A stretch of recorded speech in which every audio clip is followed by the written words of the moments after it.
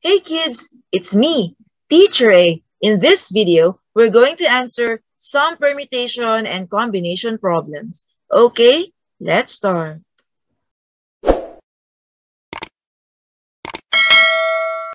So what do we know about permutations and combinations? Okay, we all know that they both deal with selecting or choosing some objects or all objects from a given collection of objects. Okay, pareho silang ganito. We're given n objects, yeah? And then we're going to take r objects at a time. Pareho silang ganon. Now, my question is, anong difference nila? Okay, so eto. In a permutation, the order matters. The order is important. Okay? Sa combination, it is not important. The order does not matter. What do I mean by that? In a permutation, if you have like this, okay? So you have A, B, and then naging B, A, okay? Kung permutation yan, they are not the same. They mean different things. Okay? Well, in a combination, okay, itong AB ay pareho lamang sa BA. Okay? So do you see? The order does not matter. What else do we know about a permutation and a combination? In a permutation, we use this formula. Okay? And this is our notation. Right? For a combination, ito naman. Okay? So, halos magkamukha lang sila. Okay? So, it's easy to memorize. Sa combination lang, you have r factorial in the denominator. Yun lang. Now, I want you to consider these two problems. Okay? Alin kaya dito ang permutation problem at alin naman ang combination problem? Okay? So, let's discuss. So, the first problem goes like this. A club has 25 members. Okay, the question is, how many ways are there to choose 4 members of the club to serve on an executive committee? For this problem, let's have A, B, C, D be the 4 chosen members to serve or to be part of the executive committee. Let me show some possible arrangements here. Okay, so for example, napili muna si person A and then person B, then C, and then D. Pwede rin, okay, mapili munang una si person B followed by A and then the third person to be chosen is person D and then lastly we have person C. Okay, pwede rin itong arrangement na ito. Okay, pwede rin to. And there are other possible arrangements pa. Now, if you notice, kahit sino yung unang piliin, sino yung second na piliin, sino yung third na piliin, at sino yung pang-apat na piliin to become a member of this executive committee, okay, sila pa rin yung apat na yun. Okay? Sila pa rin yung si person A, B, C, at saka si D. So obviously, the order here is not important.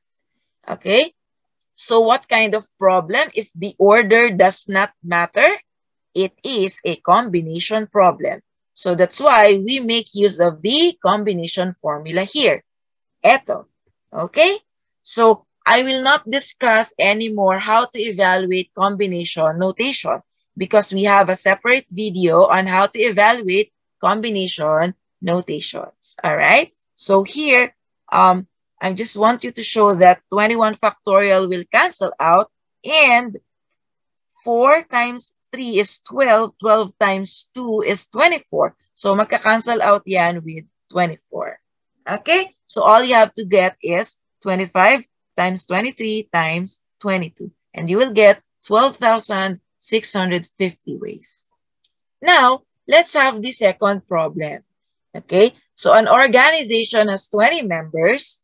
How many ways are there to choose a president, a vice president, a secretary, and a treasurer of the club? So let me show you some possible arrangements here. Okay, so for the first arrangement, we have person A as the president, B as the vice president, C as the secretary, and D as the treasurer. Okay, For the second arrangement, tingnan nyo. Okay? And then this is the third possible arrangement. Meron pang iba ha, na possible arrangements. Okay? So, as you can see, kapag iniba-iba ko yung order, nag-iiba-iba yung position ng bawat tao. Okay? So, obviously, the order is important here. Okay? So, that's why this is a permutation problem. And since this is a permutation problem, we make use of the permutation formula where n is equal to 20 and r is equal to 4. Okay? Kasi we're going to choose 4 members, okay, to occupy 4 positions. Okay? So we have this. So 16 factorial will cancel out here. Okay? So the answer is 116,280 ways. Let me give you more permutation and combination problems. Let's have permutation word problems first. Again, if it's a permutation, the order is important. And of course, do not forget this permutation formula. Okay, this is the first problem. This is obviously a permutation problem because meron tayong first, second, and third position. At bawal magkapalit-palit yung mga position na yon.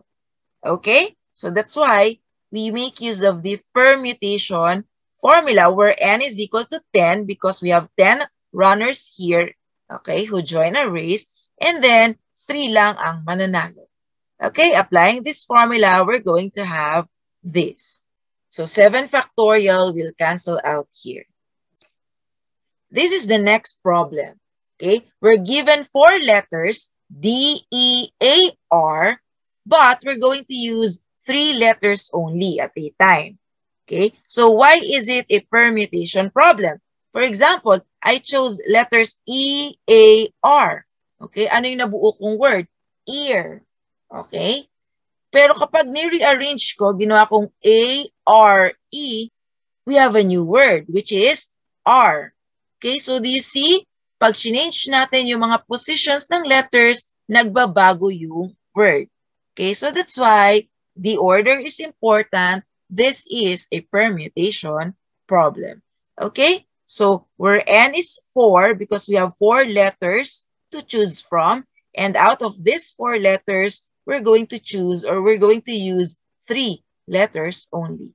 Okay, applying the formula, we're going to have this as our final answer. Another example. This is another permutation problem because we're going to arrange 5 people in a row. Okay, so the order matters here. So we make use of the permutation formula again where n is 5 and r is 5 also. Okay, because we take 5 people at a time at i-arrange natin sila in a row. And lastly, we have this permutation problem.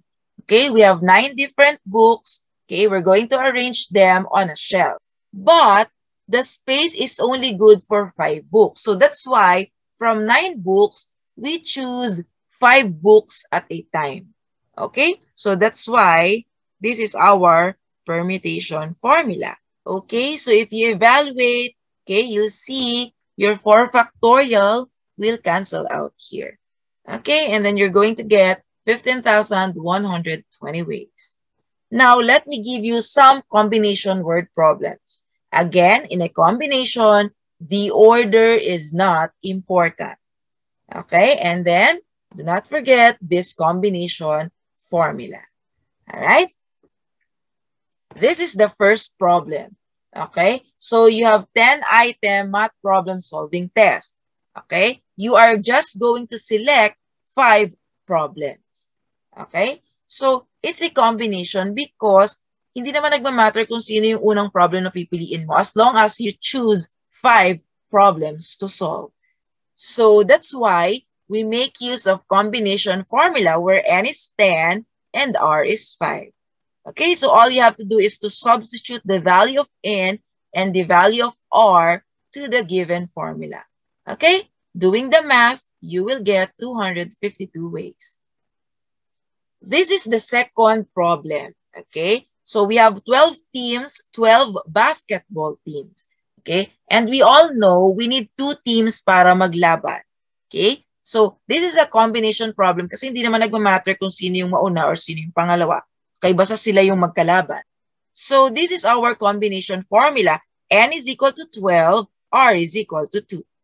Okay? This is the combination formula in terms of factorials. Okay? And then if you check, this is how we evaluate it. Okay? 12 minus 2, that's 10 factorial.